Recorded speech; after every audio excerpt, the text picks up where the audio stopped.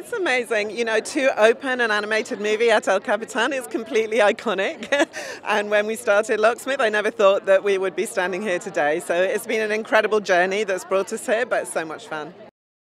I mean, for me, my passion was to make movies for my own kids, and for other families and other parents like me who are struggling to work out, what we're supposed to be saying to our children about screen time and so on.